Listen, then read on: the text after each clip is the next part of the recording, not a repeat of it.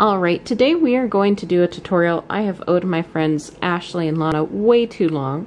I think we talked about doing this last summer and then I just forgot. So, sorry ladies, but we're doing this now. Today we are going to make some eyelets. And it's a really simple little practice that you're going to see in a lot of medieval to early modern clothing. I'm just going to mark a couple of these while we chat. So, lo and behold, the zipper didn't come into existence until the 20th century, basically. And before that, there were a finite number of ways people could close up their garments. You could use lacing, like what we're doing. You could do nothing at all and just belt things. Buttons were an option. There's a couple others, but lacing was super popular during early modern and medieval, which is what the three of us like to do a lot. So, first off, we're going to do a really simple basic eyelet, which is just whip stitching. A slightly fancier eyelet that involves some variations on a buttonhole stitch. And then the piece de resistance for all of you is going to be how to put these metal rings into your eyelets. Now, this was a really popular way to reinforce your eyelets during the 16th century, as garments started becoming more fitted and the eyelets needed a little bit more oomph to them in order to keep them from ripping out. But before you can do these, you need to learn how to do basics. So let's get started with some basics, huh? Okay, so the first step that I want to do in order to do these eyelets is run some basting stitches on either side of the lacing strip I'm about to do. That's going to help stabilize the usually 2 layers of fabric you are going to be sewing these eyelets through. When you don't do this, it's going to potentially roll one side of the fabric out or the other, and it can just kind of make them uneven. It's not to say that historically they didn't do that, but it's just best practice in my experience and keeps them really neat and tidy. Now, we're not going to cut holes into our lovely fabric for these. We're going to spread the weave apart with an awl, and that can either look like this ergonomic modern awl, or more like one of these bone ones from Burnley and Trowbridge. There's other people who sell them as well, but these are what we're going to use to make the holes that we're then sewing around.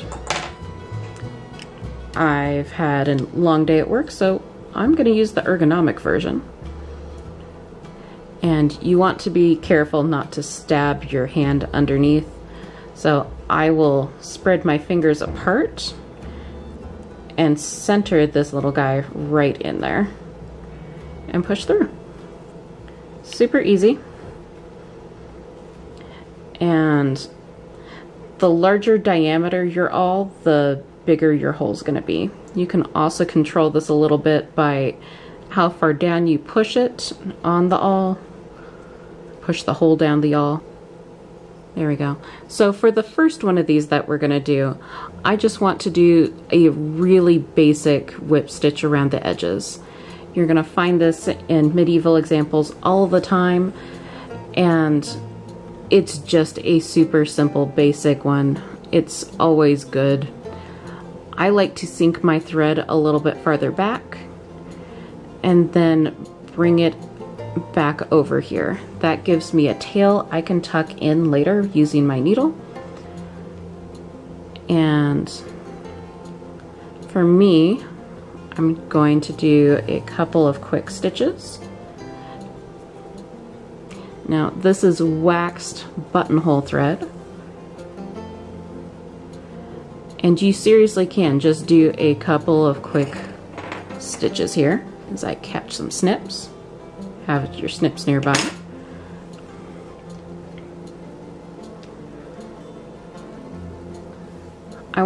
I like to go around and almost create spokes, and this is going to help keep this open and keep it from fraying in those first couple stitches that I'm doing.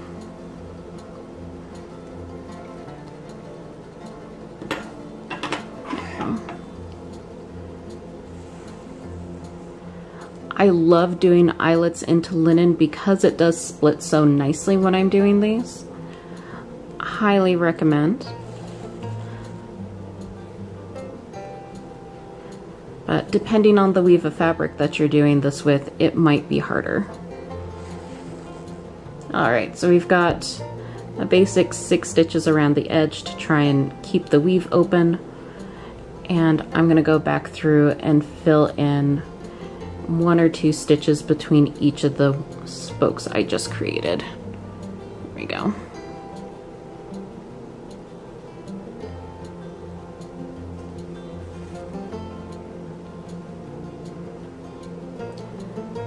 And we're just whipping around the edges. This is going to help keep this hole open so that you can get points and aglets through here.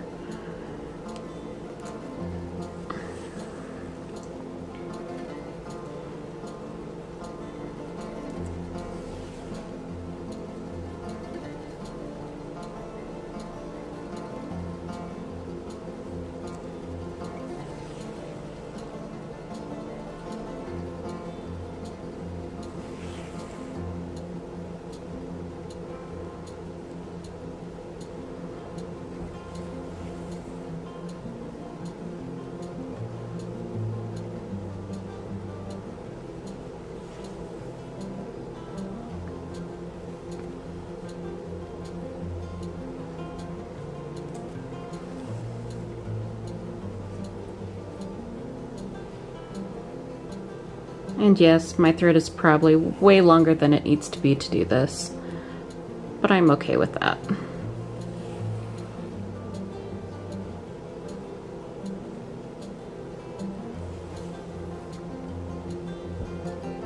Now, the reason we used the awl to separate this out rather than, or separate the weave rather than just cutting a hole out with it, because believe me, when I first started making these, I just cut a hole, is this helps keep it strong and protects the integrity of your fabric. All right, so just doing a quick knot on the back side, and I'm going to bury my needle through the rest of these stitches right here. And if we were doing another one of these stitches with the buttonhole thread, I could just travel the thread down to my next spot and start sewing that one. But we're gonna call that a day and try another type of thread here with our next pretty buttonhole. All right, so for our next one, we're gonna start the same way. We're gonna pierce it with an awl. Force that in as best we can. I kind of want these to be even, so we're going to use the same one.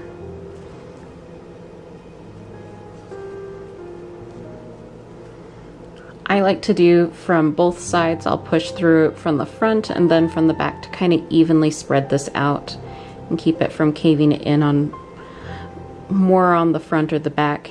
Just spreads it out more evenly. Okay.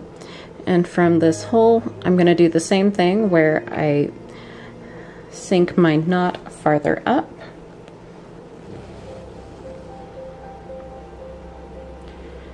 And I'm going to bring it back over to the outside of my buttonhole, or my eyelet. You're going to keep hearing me call it that.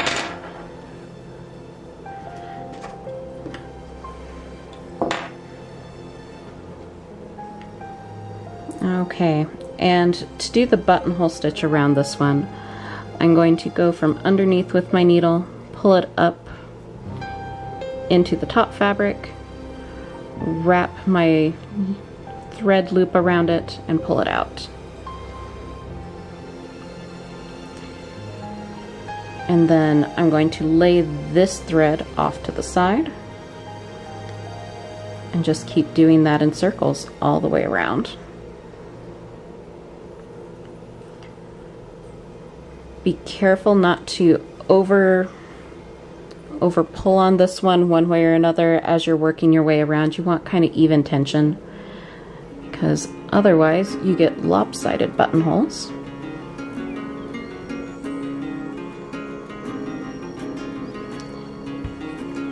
This time I'm using 2 strands of cotton embroidery floss that I have waxed. You can get that by going and taking a standard thing of embroidery floss that comes in 6 strands and splitting it down. 2 is just kind of what I had on hand left over from another project, but you could definitely do thicker. I think I usually use 3 when I'm going around these, which is why it's a little more spaced out in my stitches than usual. There's normally another thread filling that in.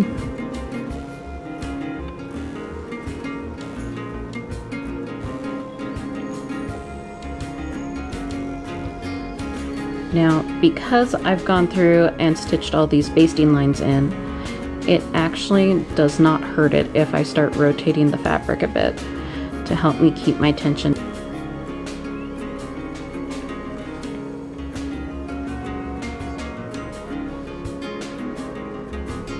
So this particular style of eyelet is not as common in the medieval period from what I can tell.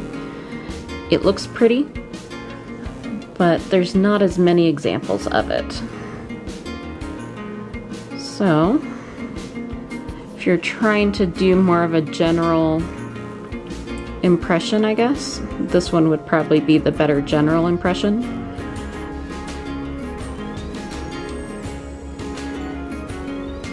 I kind of like how that little ridge defines my eyelet a little bit better. If I'm lacing myself up, it helps me find my lacing holes in the dark a little bit easier. But that's mostly personal taste speaking out right there.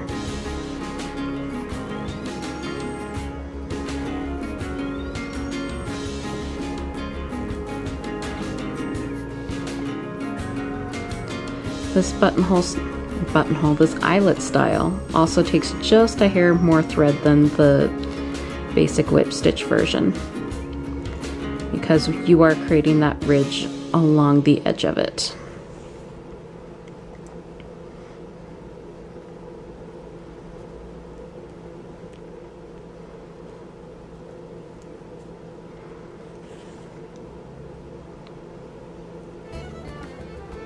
All right.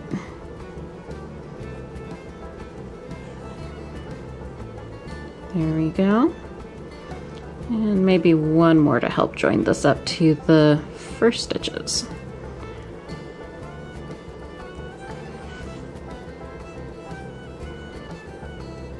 Ta-da! All right, so I'm gonna do a tiny knot through the top of this to connect the 2 ridges together and kind of pull them tight. And then sink this through to the back side of the eyelet. Because I've already tied that knot, I can go ahead and weave this into the edges and just bury my tail in my fabric. That will keep this nice and secure, so we don't have to worry about it. Just make sure you don't do that and have your thread come out. So maybe we'll bury the edge this way.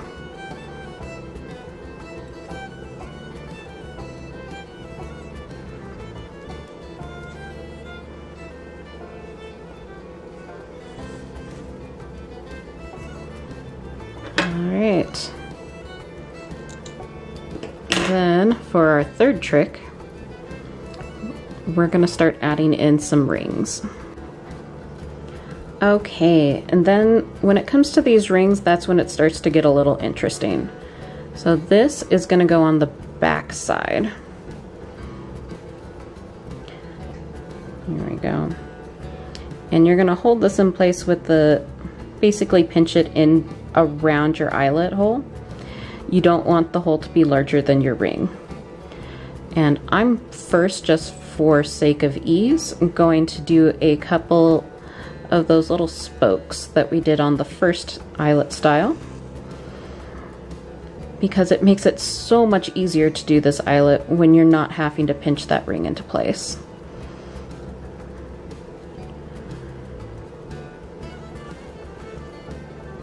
We're gonna sew over all of these little preliminary stitches anyway.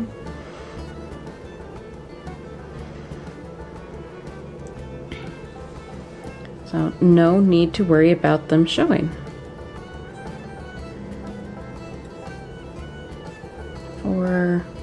Let's do 5.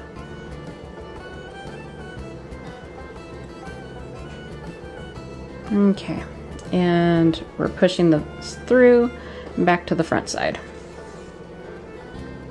There we go. So now my ring is held in place and I can focus on holding the fabric with my hands, and we are going to work the needle around this so it's pinching it, and it's going to be covering up the back side of that ring. So you'll push it through, and I like to then do another one of these little guys. It's one of the earliest versions of these eyelet rings that I can think of is actually in Patterns of Fashion 3. It's the burial dress for Elenora of Toledo in Florence. They had been using lacing rings in a decorative sense in Florence in the previous century, so it kind of makes sense that as fashions changed and the lacing rings became less of a draw and fashion statement, they still might actually enjoy the reinforcement having that metal there gave them. So you will see these on the side back lacings for sotanas or petticoats, dresses, that sort of thing. And it carries on for a couple hundred years there. I remember when I was doing a little bit of research on this a few years ago, I found a reference to it in the 18th century on a bodice. So I don't think they were still recycling a 200-year-old dress at that point. But who knows, maybe. So you're getting this lovely little ridge still going around our eyelet.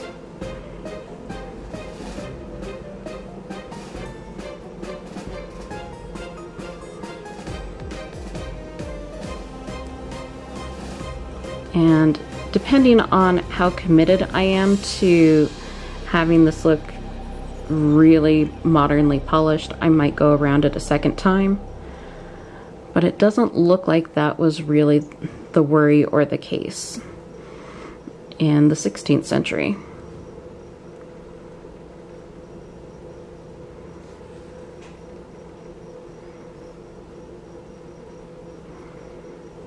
And just as a status check, we're encasing this ring slowly but surely. Now, not a sponsored thing, but I usually like to get my rings for doing this from Renaissance Fabrics. And I try to get the same size each and every time. That way I just know that my lacings are going to fit through my rings no matter which dress I'm using. So that's my simple little hack there.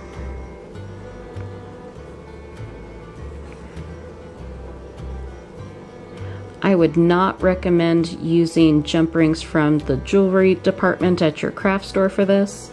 They're just not going to be sturdy enough. The copper or aluminum alloys those are made out of are designed to bend with pliers pretty easily, whereas these won't. They're really solid, usually brass in my experience, or steel, and gonna be really handy for keeping your stuff from shredding out these eyelets. Okay, and we are almost done. If you notice right here, that stitch without the ridge attached to it is one of our basting loops that we did originally. So just by stitching over it, we're going to be able to encase it, make it look like it was part of the grand design the whole time. And there we go. That is sewing rings into your eyelets.